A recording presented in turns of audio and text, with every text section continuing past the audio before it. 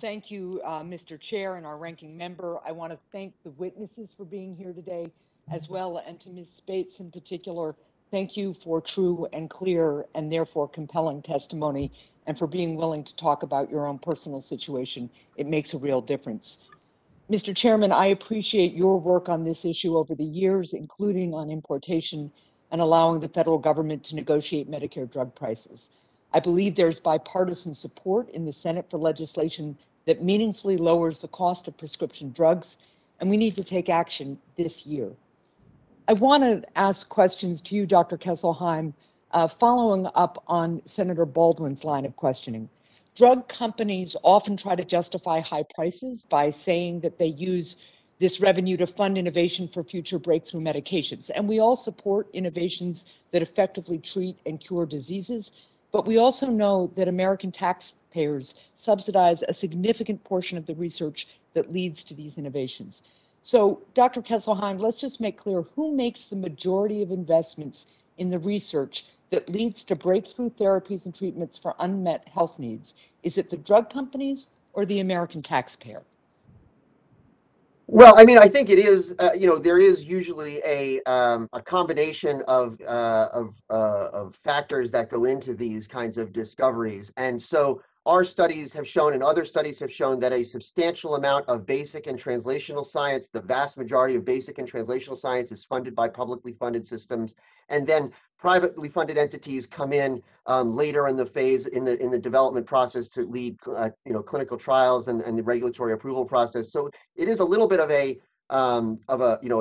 sort of a combination of both forces. But our study, but I'm going to just stop you because I want to get to other questions too. sure. But it is a substantial amount of this innovation funding comes from the American taxpayer.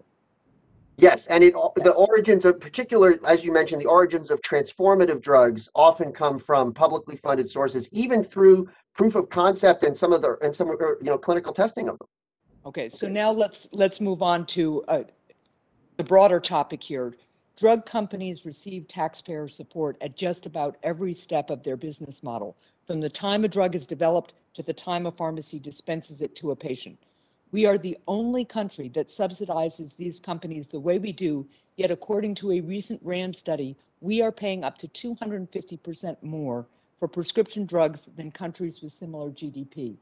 Dr. Kesselheim, I want to ask you about some of the tax breaks and subsidies that drug companies receive from American taxpayers. And I have several examples to get through in a limited amount of time, so if you can keep your answers brief, that would be helpful. Drug companies receive billions of dollars in tax credits that subsidize the cost of ads that they run on television, online, and in print. Have these tax credits led to lower drug prices or more innovation for patients? No.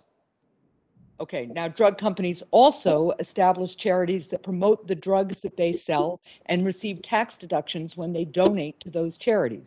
A city research report found that every $1 million a drug company donates to these charities can return up to $21 million in increased revenue. Briefly, if you can, Dr. Kesselheim, why are drug companies choosing to put billions of dollars into these charities instead of simply lowering the price of their drugs? Well, those charities can help people who have high out-of-pocket costs and have no other choices but to take that drug. But what, as a result of helping individual patients with their high out-of-pocket costs, drug companies are making a lot of money on the payments that insurance companies make that are behind the scenes and are be able to sustain the high prices so that they can charge high prices for other payers. Right, so they could just lower their prices overall, and that would make a difference for the patients. We do have some transparency, though, through the Medicare Open Payments database into payments drug companies make to prescribers.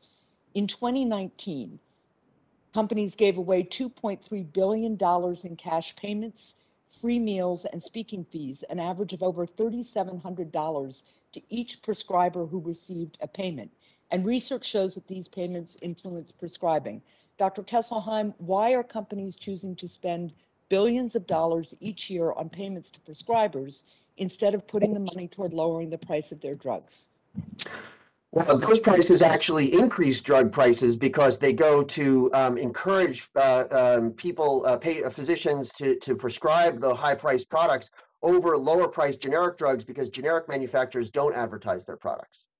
Well, thank you, Dr. Kesselheim. These are just a few examples of the uniquely American tools that the drug industry has at its disposal. So it should be no surprise that the cost of prescription drugs in America are uniquely high.